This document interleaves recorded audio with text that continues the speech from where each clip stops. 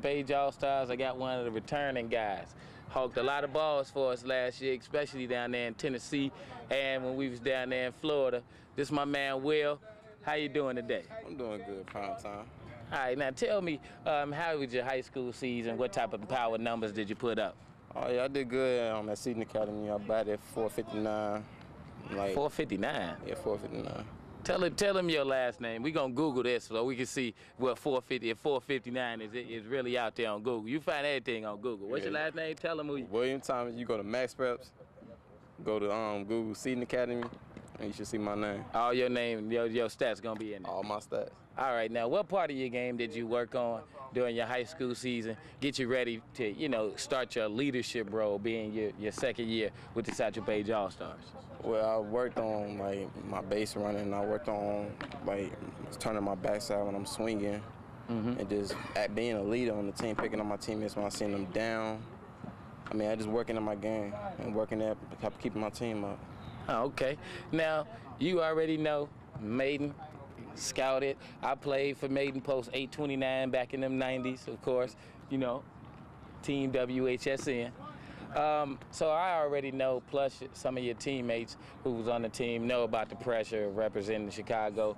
What is your mental going to be like, boosting some of these first-year players because they don't know the slumps that's going to be happening out here on the road? Well, this is the thing I do it for a game. I make all my teammates put their best out, and we just make them say, wake up, so we can get the best going. And that gets the team pumped up so we can get ready for a game. That's a good way to get the game started. That's what you're on this year? Yeah. Got a pregame ritual? Yeah. Bringing that with you? Yeah, that's what I'm going to do. I think that would be a good way to start the team on. All right, now, I know y'all getting ready. Of course, we out here at UIC. We finna kick off the season right now against the Chicago All-Star team. So, we always bring you the best baseball around. Tell me, what are your plans for next year? Basically swinging all wood, swinging wood, working on my game, constantly working out so I can stay shaved and stay fit. That's it. So you brought the 5 tools with you this year? Oh yeah, I did. Got that speed, you got that stick, you got that arm that we looking for? Yeah, I got you this year. All right, now y'all seen him, y'all know his name, y'all definitely Google him. What's your name on Twitter? I know you on Twitter. Who are you on Twitter? Willie Mays Jr. _ Willie Mays Jr. _ on Twitter. Follow him.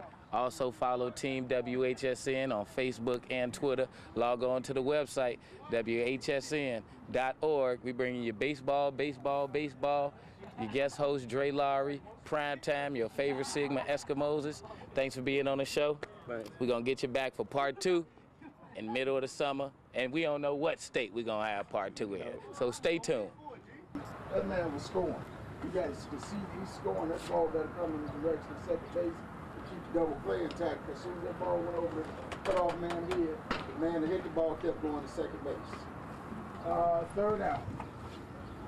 Shortstop went across the first base. That's a 6-4 put out. It's the big leagues. Second base, you got to be there. You go the short way. You never go across the field when you don't have to. It's the next level. All right, let's go.